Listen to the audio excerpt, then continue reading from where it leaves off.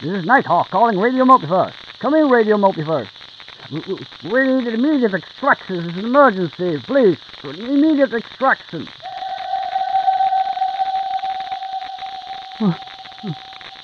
What was that? On September 1st, 1939, Germany invaded Poland under the false pretext that Poland had secretly sabotaged German targets. As a result, 2 days later, France and Great Britain declared war on Germany. The Second World War had officially begun. But in truth, Europe had already become the battlefield of a much more destructive conflict. And although the common man would never find out about its existence, this conflict would decide not only the fate of the citizens of Europe, but of the entire human race. They called it the Secret War.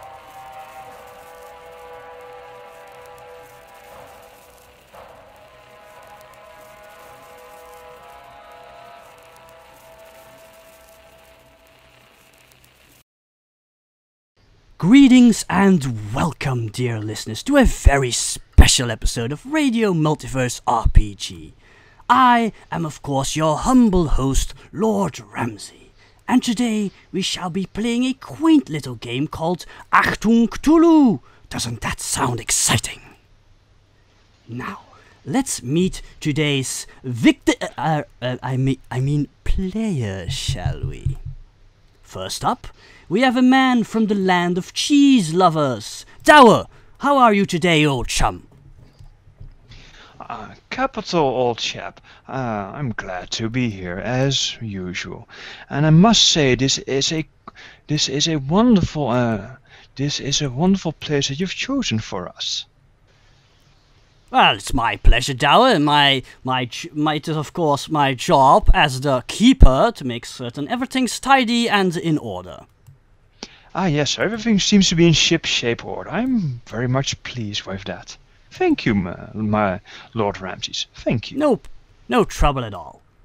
In any case, please tell us the name and profession of the character you shall be playing today, Douwe. Ah, yes. I shall be playing Captain Jack Wolfe Russell, a military man, professional military man, as it were, with a few character flaws, which I shall hope shall be the most endearing. He has seen action in the latest kerfuffle involving the Palestinians. So Douwe? Yes.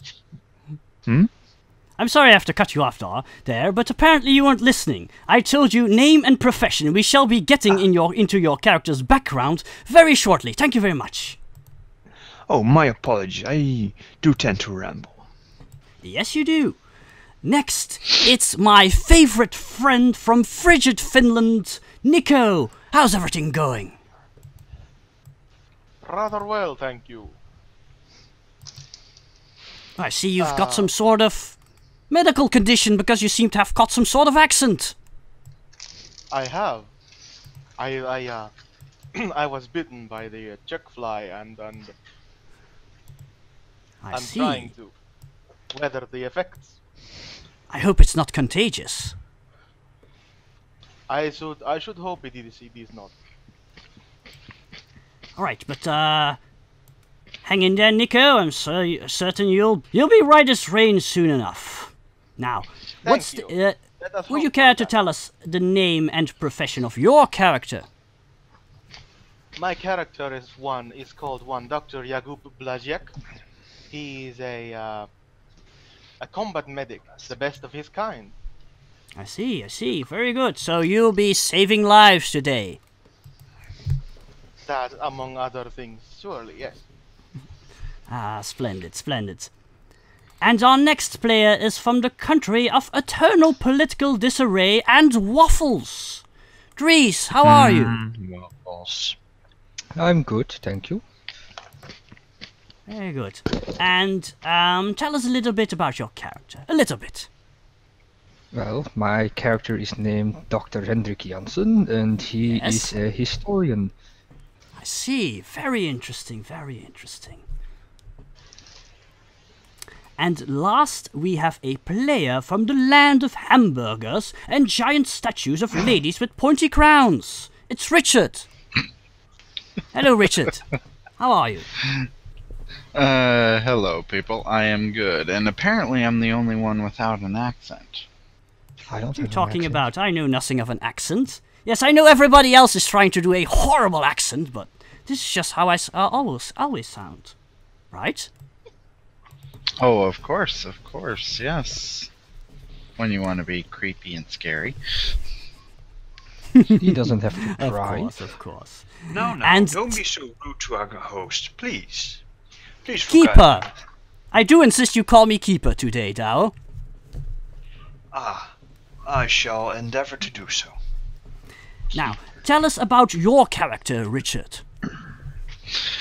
My character is Secret Agent Man Sam Fisher of the Secret Service of America. I see. Very secretive sounding person. Oh, he's very secretive. He's so secretive, he'll sneak up right behind you and garrote you before you even know he's there. Nasty. Oh, yes. Well, thank you everyone for attending today. Now then, without further ado, it's time for us to start today's adventure, which is entitled The Three Kings. And here I'd like to point out that we are using a published module from the nice people at Modifius Entertainment, and we are using the Savage Worlds version of the game. Anyway, the year is 1939, several months before the beginning of the Second World War.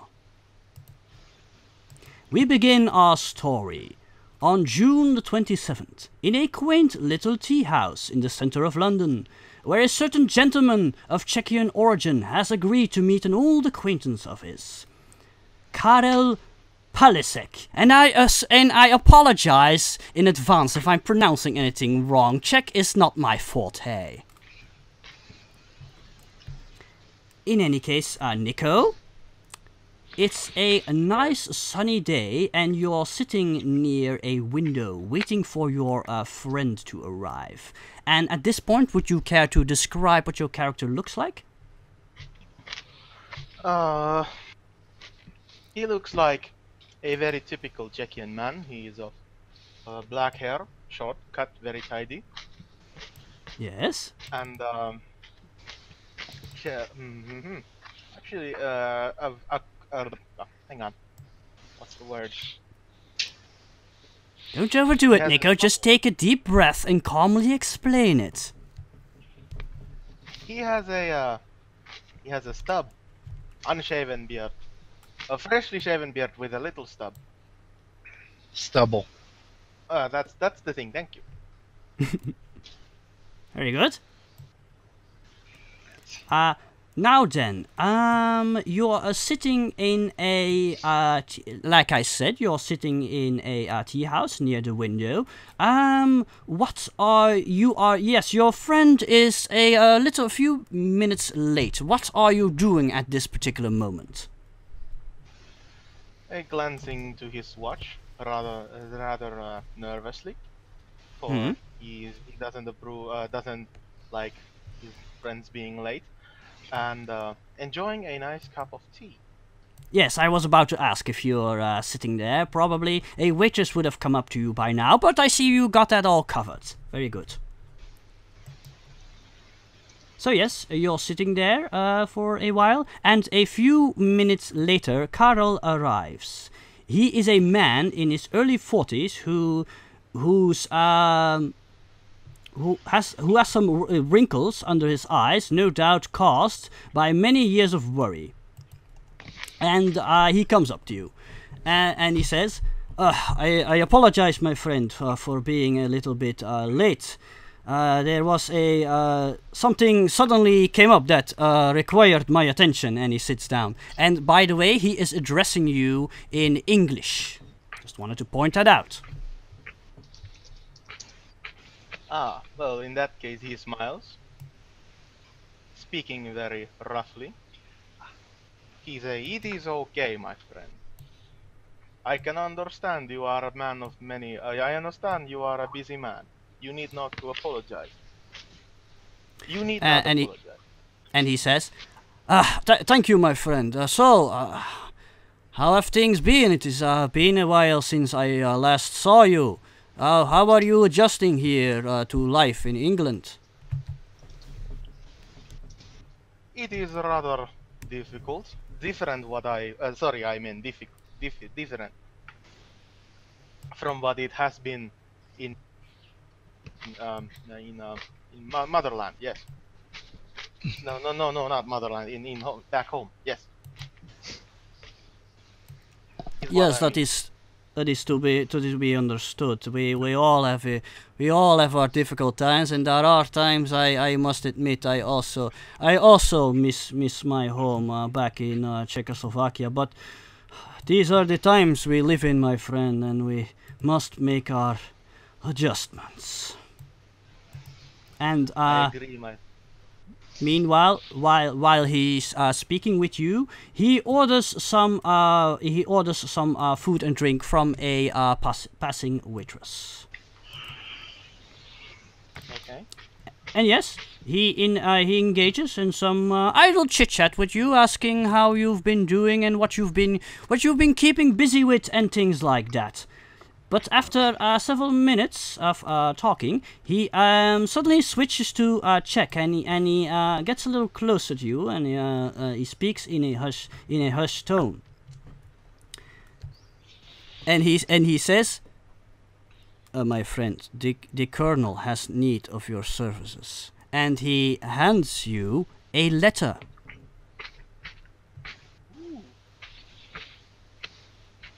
All right. Takes the letter, inclines his head, and says, "The colonel, of course, whatever I can for and he says, oh yes, and to clarify, whenever I'm playing somebody who's talking in their native tongue, I shall refrain from using an accent. Just to clarify. Likewise. And he says, Just act normal, my friend, and take this letter with you home, and don't open it before you get home. Understood?" Very clearly. These are dangerous times. These are dangerous times we live in. We must remain vigilant. At all times. Now then, he yes? Sorry. No. Go ahead. Oh, all takes right. The letter and folds it away. In any case, yes, you both continue your meals, and after finishing his meal, Carol switches back to English, and he wipes his mouth, and he looks at his watch, and he says, "Oh dear, is it that late already? I'm very sorry, Jakub. I must go. There are matters I must attend to." Jakub simply smiles, nods. "You need not apologize. I understand completely, my friend. You tend now then, No, continue. You tend to your duties as you would normally. Don't let me hold you back." Thank you. And he gets up. He gets up, and he tidies himself up, and he says, "Now then, Jakob, I wish you a good day, and I hope to see you again very soon." Likewise, my friend, likewise. And he nods at you and departs. All right. Jakub himself remains a few minutes, not to arouse suspicion. Pretending to, like, I think there are newspapers there or something like that. Yes, of course. And if there aren't, you could always request one, and one shall be delivered. All right. Well, even if he asks for a newspaper and begins to read it, and once he's read it, he simply lowers it down, folds it neatly on the table, and leaves the tea house. All right, very good. And what's your next order of business? head home. I should have probably clarified that. Yes? Alright, so he heads home and then pulls out the letter, inspects it with curiosity. Yes, it's an unmarked envelope. Mm-hmm. There's nothing written on it on the outside. Intriguing. Alright, so then he of course checks he isn't being spied upon. No, And apparently you're, there doesn't seem to be anybody in the vicinity. alright. Then in that case he opens the letter. Very well. And you immediately recognize the handwriting of your commander, František Moravec, which is of course the colonel your friend was referring to. Mm-hmm. And Moravec asks you to come to the Metropole Hotel on the corner of Northumberland Place and Whitehall in central London on the 17th of July at 9 o'clock in the morning. He has need of your services for a mission of utmost importance. And he also says, I cannot tell you more at this time, because there is always the chance that this letter could fall into the wrong hands. But I will tell you that this mission involves the fatherland. And the only thing the doctor needs to do is to show this letter to the person at the reception desk of the hotel, and the rest will be taken care of. Okay, he raises his eyebrow, reading through the letter. Nodding in agreement. And carefully folding the letter back into its... Not back to the envelope, but back into more compact size, and puts it in the pocket of his coat. And I forgot to mention that you verified its authenticity, because you noticed the particular signature of your commander at the bottom. Right. So it is the real deal. Excellent. Yes, it is. At least that's what you assume. Of course. In any case, All right. now that the good doctor has received his letter, we will go to our next protagonist. Next, we head to... say, Douwe, we forgot to discuss this. Where exactly would your good captain live? Where's his residence? I should say that he has a what would be appropriate? That he has a house in London.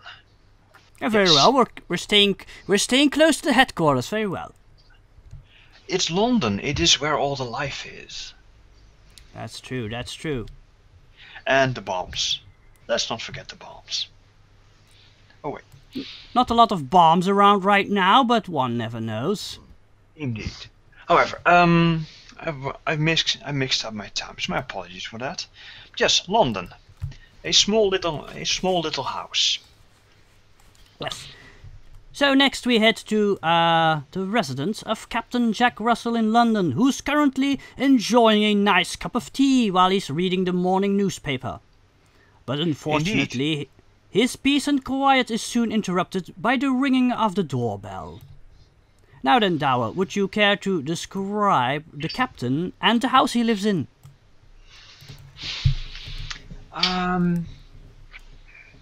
Let's see. Yes. The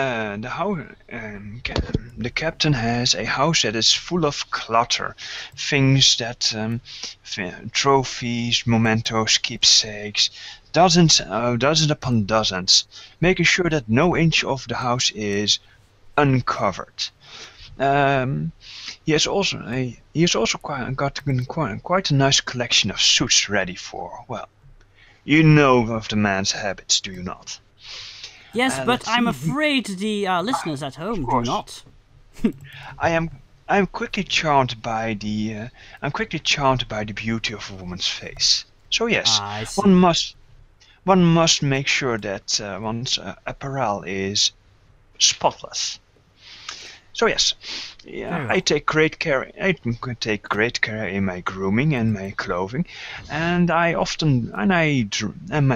clothing reflects that. It's all cut for my lean, wiry figure. All right. Yes. Let's see. Ah, yes, little ink.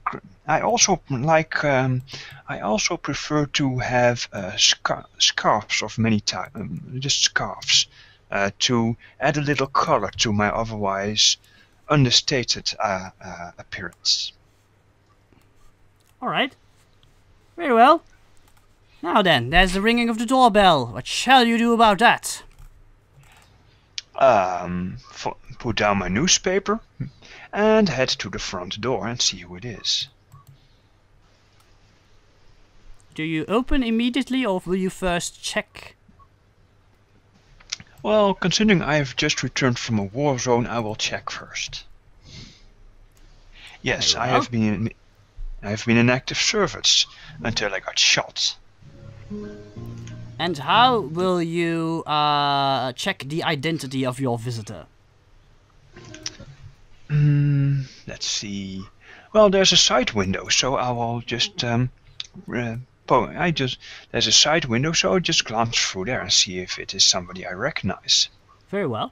You see a man carrying a small briefcase, and he's wearing a long black trench coat and an equally black broad-rimmed hat. He currently seems to be admiring the surroundings, like your house and the front garden. Huh. I shall have to compliment Miss Abercrombie, who does the gardening. Of course. Okay. I open up the door and say, "Greetings." Yes, it takes a moment for the man to notice you. You currently see his backside as he's still admiring the surroundings, but soon thereafter he notices your appearance and quickly turns around. Hold on. Yes, and as he turns around, it is revealed that he's a rather skinny man who looks like he's in his late 30s to early 40s. And he says the following. Oh, I'm dreadfully sorry, sir. I was admiring your front garden. Why, thank you. I shall certainly give your compliments to the person that attends to it. Yes. You must forgive me, but I have very little time to enjoy the more mundane things of life, you see. So, visiting this garden is a very refreshing change of pace for me. I am heartily glad that this has brought you a little bit of color to your life. Oh, how rude of me, I forgot to introduce myself. And he takes off his hat, revealing that his hair has gone prematurely grey. It is like completely grey. And he extends his hand. And he says, Francis T. Branston, Military Intelligence. Greetings, Mr. Branson. I am Captain Jack Russell. Yes, I know. May I come in, please? Well, of course, Mr. Branson. And I'll open up the door and Thank you. Let him inside. I was just reading the newspaper. Do not mind the clutter, please. Yes, he first starts looking around a little bit, and then he looks back to you, and he says, "Yes, Captain, I have heard of your exploits during the Arab revolt in Palestine. I must say, some commendable actions you did back there. You showed quite some heroics." Oh, hogwash. Any of my good soldiers would have done exactly the same. Oh, you're being needlessly modest, sir. Needlessly modest. Because you see, I have you come highly recommended by General Haining, and that is why I am here. Ah, I see. Well, please, have a seat. Can I offer you some tea? No, I don't want to be of any bother. I'll be very short. I'll be very short. It isn't a bother, but as you wish.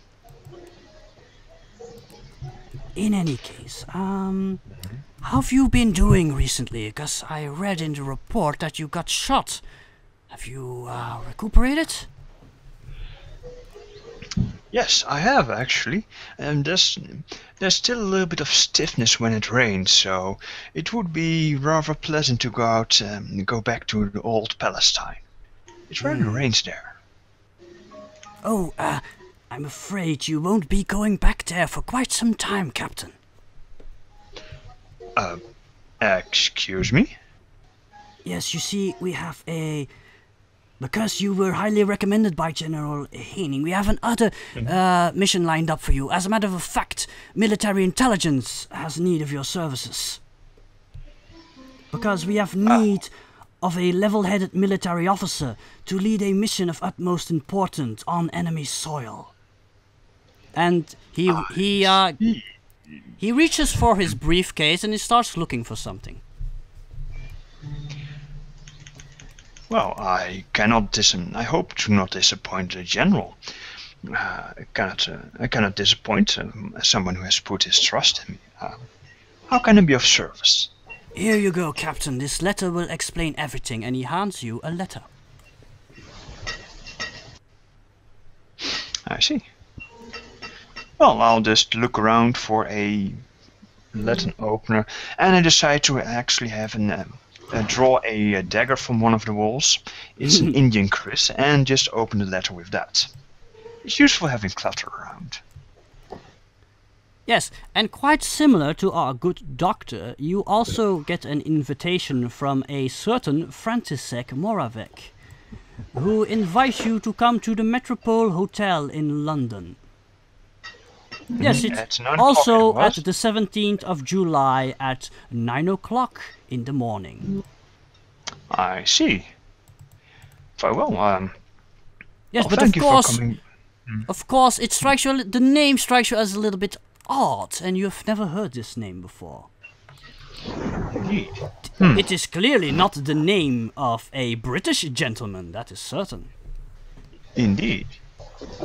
However, during the war, I have met a few people who shared on my side who did not share our parents' choice of names.